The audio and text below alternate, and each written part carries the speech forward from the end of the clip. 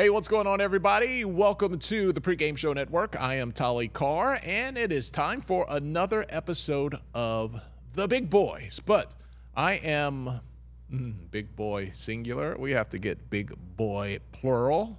And there are the guys right there. It is Coach Carl Reed from 24/7 Sports. It is Uncle Neely from the Pregame Show Network. All right, let's get reaction.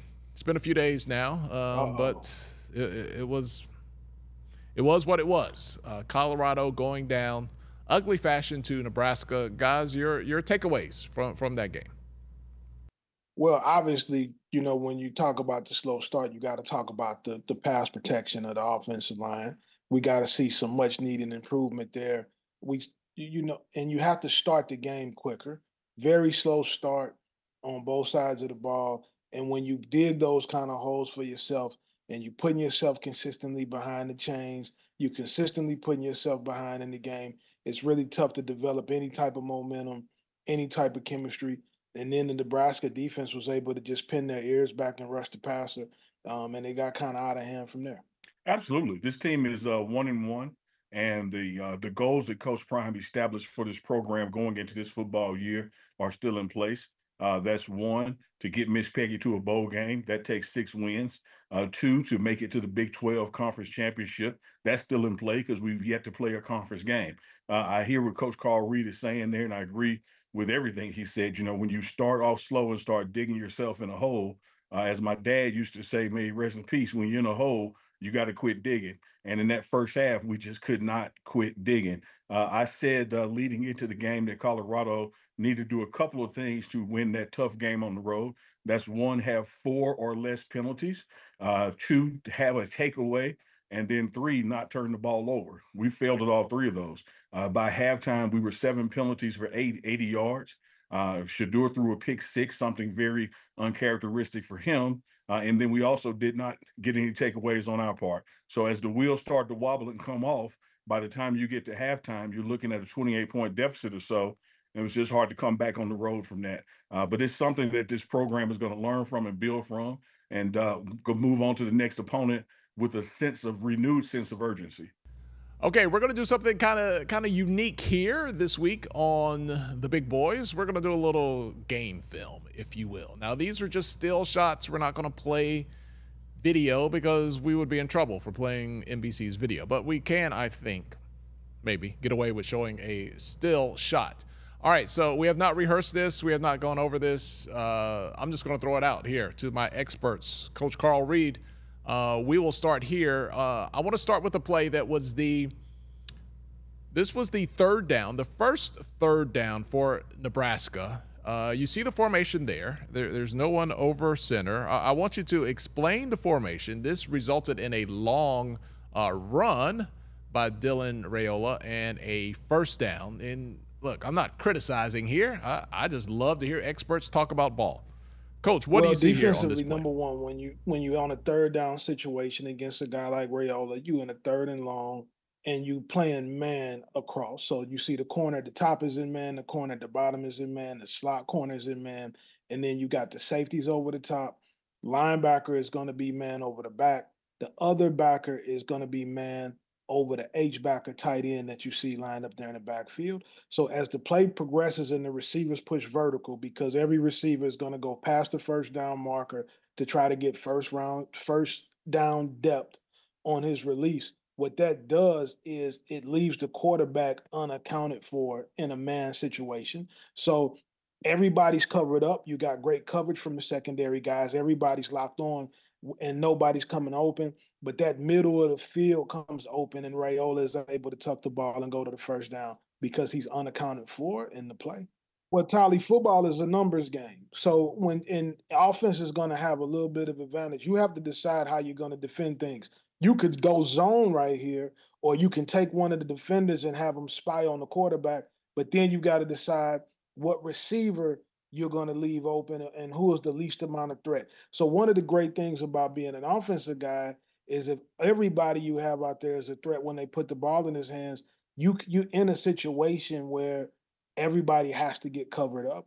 So I think in that deal, it's just how do you want to defend it? Do you want to go zone and try to keep it underneath, and you might leave a guy open? But if you bring zone, it's harder to bring pressure. You can go man, but if you go man, it's going to leave the quarterback runs open. But you feel like your defense can rally to a quarterback and stop the run unless he's a super duper dynamic rush guy. So it's just all about how you decide to defend that and play the numbers in that situation. Yeah, I think that's absolutely right, Coach Carl Reed. When you look at that picture, you'll see the middle of the field is open. And a lot of times in defense, man, this is about pick your poison. Choose which one, which bitter pill you want to swallow.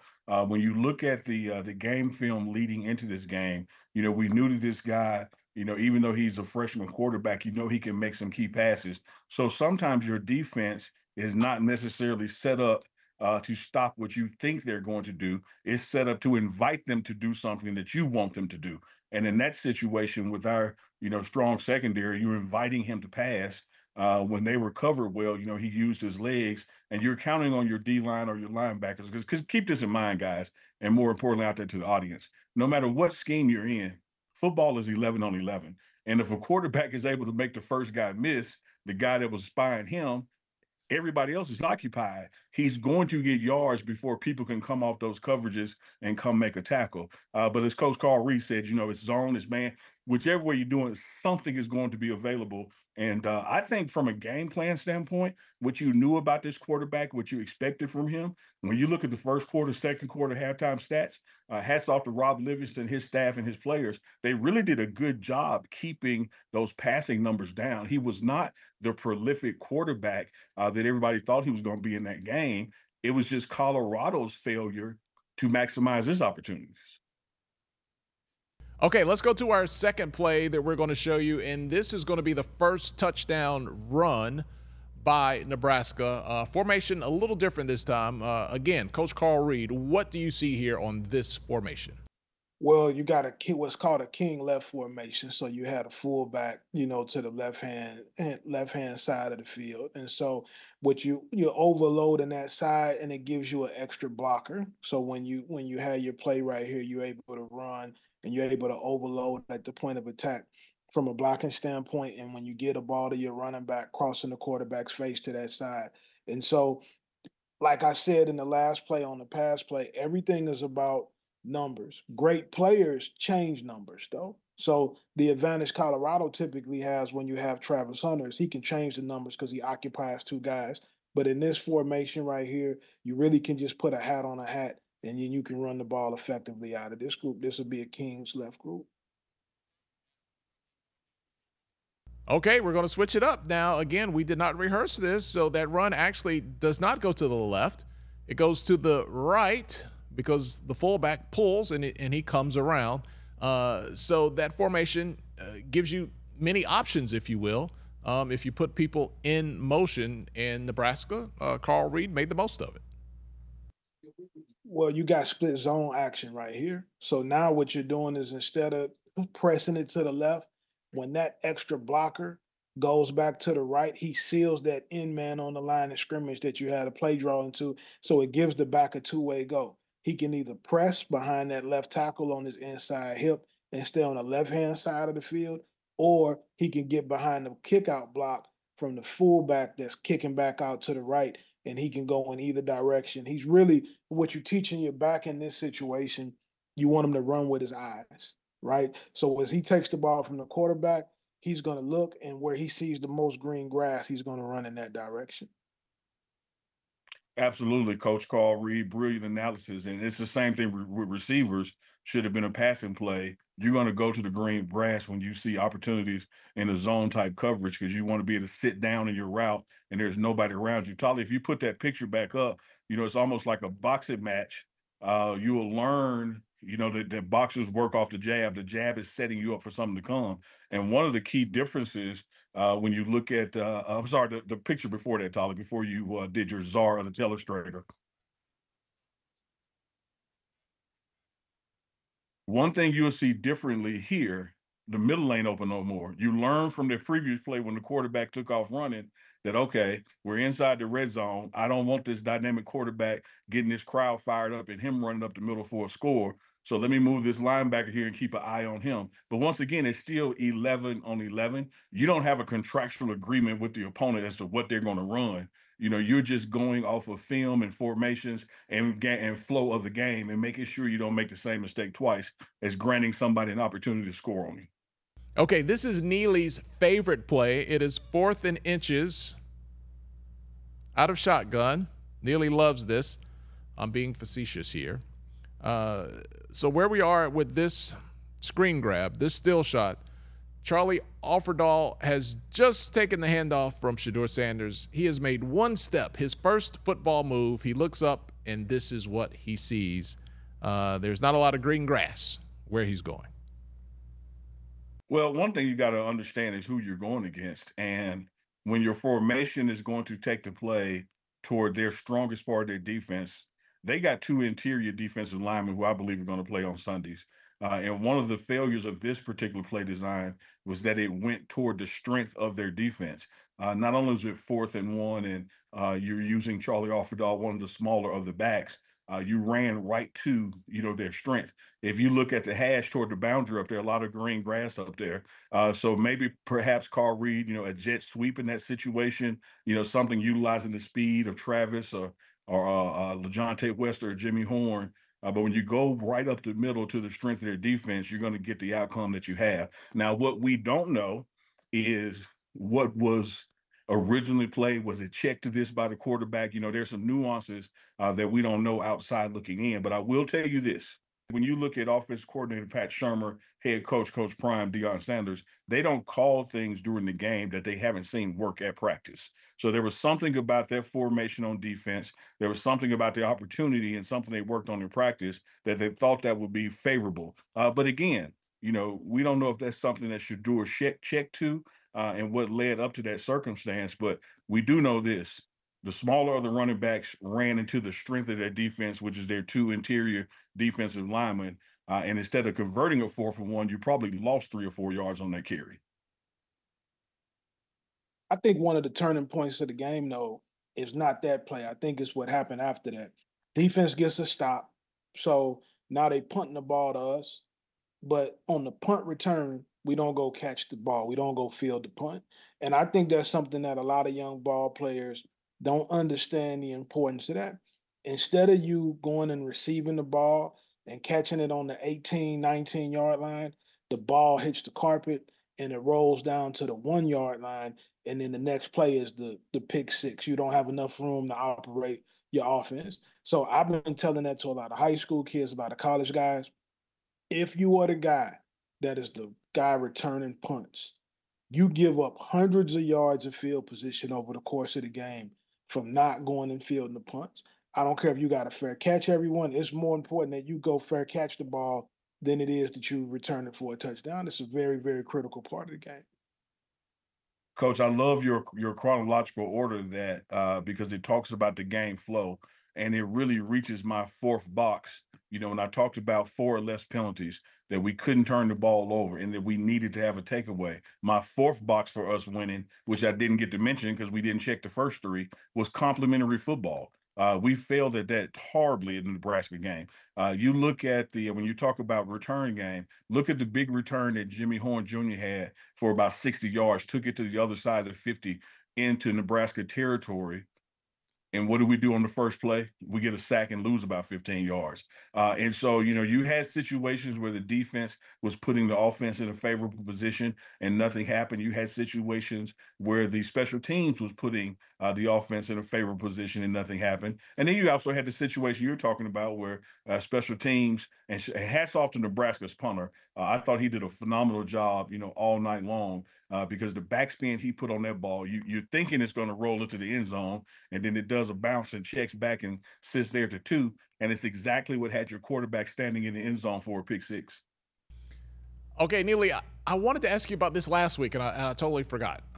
It didn't seem to be a problem in week 1, but Mata, on his field goals, I noticed against North Dakota State that they were kind of low, but they got there. They went in, and we saw one blocked this past weekend against Nebraska. Is that an issue, you think? It's a thing that's happening. It's a thing that he's aware of. It's a thing that Tommy Robinson, the special teams coordinator, is aware of. But it hasn't become an issue yet because he's still making way more than he misses and way more than gets blocked. But because people are becoming aware of the low trajectory, it's something you see him spending time on in practice to making sure he can get a better driving angle on the ball to force it up higher. So I think it's going to be something that's going to be correctable as the season goes on. But people are going to see that low kick and start moving guys into that interior line that got some leaping ability or some long arms, for that reason. But for right now, when you look at what he has done, whether it's Jackson State or Colorado, the number of kicks he's made versus misses, you're going to stick with him. Well, Colorado State, they want to beat Colorado bad, so I expect them to come out and play with very high intensity. It's a game that Coach Norvell really wants to win. The key to the game for Colorado is going to be bottom line protecting the passer. You got to protect your passer because you have special guys at the skill position, and if you give him time to get the ball off, he's going to be able to really damage you in the passing game. So it comes down to that. It comes down to being to knowing who you're blocking them well at a high level. That's what Colorado has to fix and focus on going into Saturday. Neely, what are you anticipating here? I'm anticipating a Colorado win. I'll start there. But that win is predicated on what Coach Reed said. We've got to protect Shedeur Sanders and give him the time. And I think Shedeur will acknowledge that he has to make some decision a little faster and get the ball out of his hands as well. I like matchup wise, our linebackers to their running backs, our D line to their offensive line. I love our secondary to their receiver. I think all units, the arrow points, towards us. But as Coach Carl Reese said, this is a rivalry game. We're on the road, and they want this one bad. And we've got to want it better. We have yet to start our conference schedule. You don't want to go into conference play 1-3 when you can go in 2-1. So this Nebraska loss on the road has almost, not from a season goal standpoint, but just from an energy standpoint, the Nebraska loss has just about made this Colorado State game a must win. And I think the Colorado Buffaloes is going to rise to the occasion. I think we have the tools in the toolkit that even with some players who are going to have to sit this weekend, I think we have what it takes to get it done from a matchup standpoint. We know that Jay Norvell wants to throw the ball. He wants to come out in 11 personnel. But again, there's no contract binding him to do that. We just know his tendencies. So our secondary is going to have to be ready, and linebackers are going to not have to fall for eye candy movement and make sure they stay in their assignments and their gaps because you don't want to get exploited with some play action over the top. The absence of Shiloh Sanders, he's going to be out a few weeks at the very least after his forearm injury. He had surgery over the weekend. Carl, how much will Colorado miss Shiloh Sanders in that secondary? You're going to miss him a lot because he makes all the calls on the back end of the defense. So, as good as that secondary is, he's the one who puts everybody in position and makes the calls and the checks on the back end. So, whoever is going to take on that responsibility, they have a bigger job on the mental side of the game, even more so than the physical side. Neely? Yeah, I concur. I do appreciate the depth that Colorado has developed here. You have Cameron Stillman Craig, who came over from Jackson State, who can fill in that role nicely. You got Carter Stoppmeyer, whose father, played in the NFL with Coach Prime and Coach Mathis, at the Cowboys. And so you have DJ McKinney. You got a number of names out there who've gotten some playing experience under their belt and had some big plays after Shiloh went out in this particular game. So the experience is there to make sure that his absence is negligible, but you're going to miss him because not only, as Coach Reed said, is he the mental guy back there putting people in their places, he's also the spark plug. You don't forget the pick six that he got last year that really energized the team. And don't forget what he's able to do on the bench and in the locker room. So hopefully he'll be able to make the trip and still be somewhat of an extension of a coach on the sidelines there. But it's hard to replace the energy and talent that a Shiloh Sanders brings. Offensive line, where are we? Week one, we thought, okay, this thing is together. They kept Shedeur Sanders upright. Week two, it reared its ugly head again, and it was an issue. Do we know where we are with the offensive line right now? I know there's going to be some shakeups. I know that Coach Phil Lodeholt has high expectations for that unit. And I know that he lives by the motto of if you're not producing, there's going to be some reducing. So we're a production unit. If you don't have production, you get reduction. And we failed to produce on the offensive line in Nebraska. So I think you're going to see a different look, a different unit out there with Colorado State. But I also believe that as the game goes on, you'll get back to that familiar group that was out there as well. We just have to play better. Now, having said that, we have to recognize that as bad as it was in Nebraska, this offensive line is still more talented, has more depth than where we were last year. So being at this spot of 1-1, one loss under the belt, having a deficient offensive line play for one game is not time to hit the panic button and throw everybody away. It's time to rise to the occasion and make sure you go to Colorado State ready to perform. Because right after Colorado State going 1-0 there, you start conference play, and it's for real then. With the offensive line, like Neely said, there'll be a personnel change here or there. And you got to remember, it takes the offensive line longer to gel than any position in football. You have new guys. Jordan Seaton, as talented as he is, he's still a freshman. So they got to get communication together, and they have to be able to communicate well, especially see when you're seeing stunts and twists. One thing that I like to see, I like sometimes to take some of the pressure off of those guys in man-on-man situations, and I like to see a little bit more zone blocking. You can go four-man slide, you can go three-man slide. That'll help Jordan Seaton where he doesn't have to necessarily handle the speed rush by himself. He can post that guy on the outside and you can slide, and that helps the middle of the defense because sometimes you get a little pressure from those A gaps, that guy that's between the center and the guard, so you can zone those guys up so they can help each other a little more. But other than that, you still have to play football. You still have to go out there and put a hat on a hat and block your man. And so that group is going to have to continue to gel throughout the season. And I think that they're going to do that. I mean, they know that they're the key to it. Those guys have played a lot of football before they came in and have had a lot of success. Jordan Zeton is a young guy. He's going to continue to improve week by week. We still have to remember that he's a freshman, and it's the toughest position for a freshman to play is the offensive line because of the physicality of what's going on out there. And so, from that standpoint, I think as soon as they get that figured out, they're going to really take off offensively because you still have the best two players in college football and Shador and Travis. The running game. What do we think we know about the running game 2 games in?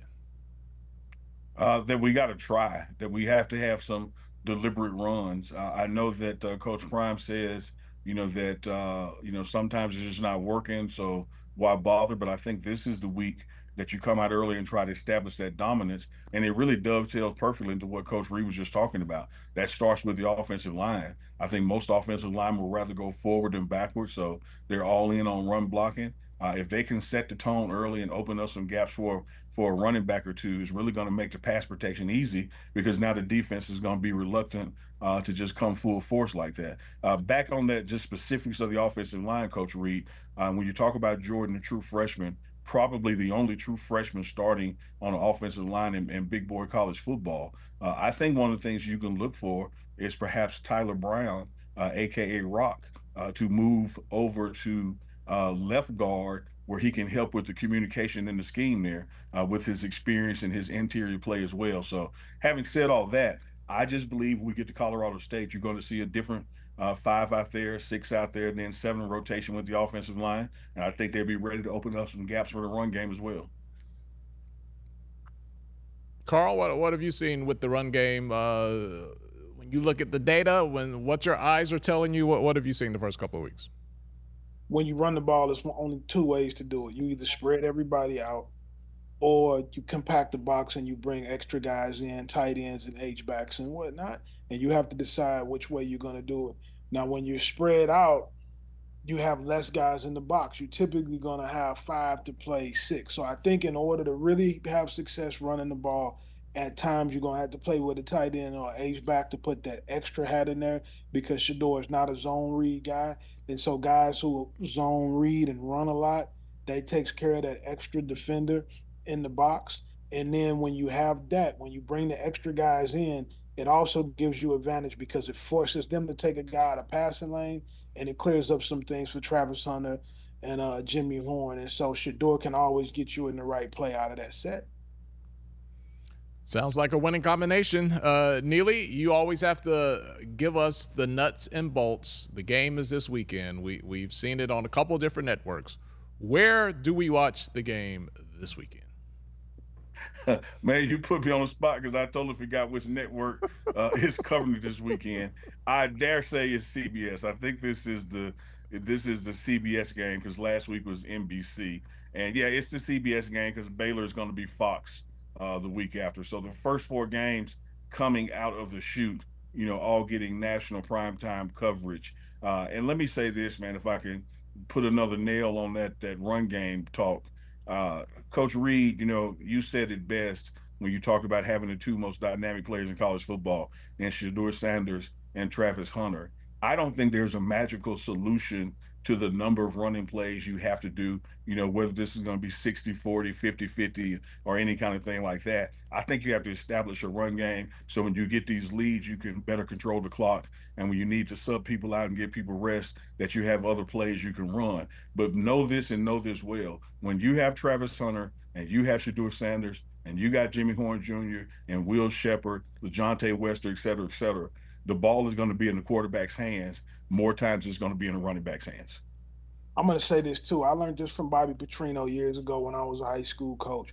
He had a philosophy called feed the stud. And what that meant was whoever the three best players on offense were, those were the three guys who are going to be touching the ball 90% of the time. Some years, those guys are receivers. Some years, those guys are running backs. Some years, hopefully, as always, your quarterback is in that mix. So if you're looking at Travis Hunter, Jimmy Horn, Shedeur Sanders, I want those three guys involved with the play every single down, to be totally honest with you. And so we're going to have to run some to keep them honest. But at the same time, I'm looking for those guys to touch the ball 90% of the time when I'm out there. And just to clarify and to say Neely was right, it is CBS this weekend. Neely, the first 4 weeks, it went ESPN, NBC, CBS, Fox. Like everybody wants to have their hand in the cookie jar. That is the 4 network special right there. Yeah, it's what we call the prime effect. You have 2 of those games are going to be at home, 2 on the road. Just so happens that the 2 in the middle are road games. You travel to Nebraska, tough place to play. You're going to travel to Colorado State for your in-state rival. And then you have the opening of the Big 12 conference play with Baylor coming to town. And so all 4 of those games on network TV, it's going to give people a lot of eyeballs and chances to see what Coach Prime is building here. And then, of course, it always brings out the critics in the Sunday morning quarterbacks as well. But he's built for it. He doesn't mind the scrutiny, doesn't mind talking about it at his weekly press conferences. But this, again, I say, because of that Nebraska loss, because you don't want to go into conference play, 1 and 2, you're going to check this box, man, as a must win from a psychological standpoint. Certainly not from a goal standpoint because it doesn't have any impact or bearing on Big 12 conference play championship. But you want to get six wins to get Miss Peggy to a bowl game.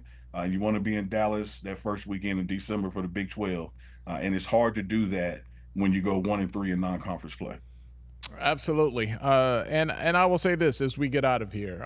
Coach Prime talked about this in his press conference.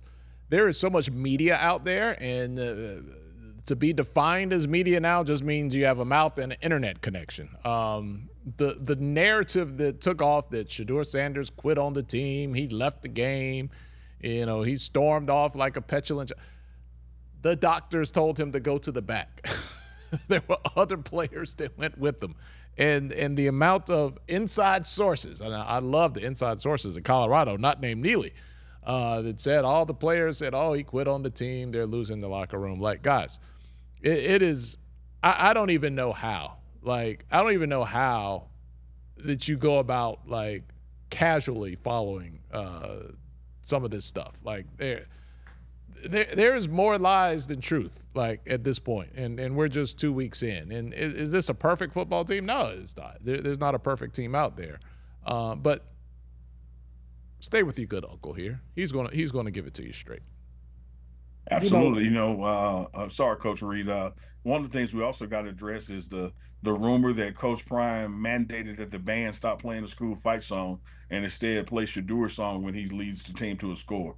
just something that is totally not true, has no basis whatsoever. And you have a collective effort out there in quote unquote so-called journalists who would rather be first and be right. But then you also have a deliberate intent out there that's just all about clickbait. They know it's wrong, but they just put it out there from a assumption standpoint because the eyeball test matches it. Like for instance, when Shadur does score here at Folsom, they do play his song "Perfect Timing." And so you have like the evidence that is being played, but the justification and reason why it's being played is totally falsified. The same thing with him going in early with about 2 minutes left. Waited on that new rule, which is the 2 minute. It's not a 2 minute warning in college football; it's a 2 minute timeout for media. And that's when he chose to walk in under doctor's orders. But there was also a scrutiny of security to it because all week long we've been here in Nebraska, had planned to rush the field. And why would you leave your quarterback who had just got banged up out there for everybody to come over the rails and surround? So the fact that you take him going in under medical advice and under security advice to use that as grounds to say he's quitting on the team, you obviously have not followed Shadur Sanders or anything going on, whether he was at Jackson State or Colorado, if you think that's even in him whatsoever. The great thing about sports is that you have all of these fans, these fanatical people who they've watched the games, they follow the games, but they don't really know what's going on inside the locker room, and they don't know what's going on as a team. And so, from a team standpoint, it's three battles that every team faces daily. That's division within, outside influences, and the competition you face. If you can make sure you don't have any division within, if you can make sure that you don't let the outside influences come inside the team, then the only thing you have to worry about is the competition that you face, and you'll be in good shape. We know that we can't pay attention to what people outside the locker room say when you're a coach or you're a player on a football team. But I do love the fan engagement. It's why we're able to do these type of shows. It's why we're able to be on television and why we're in demand. And it's why football has become one of the greatest games out there that there is.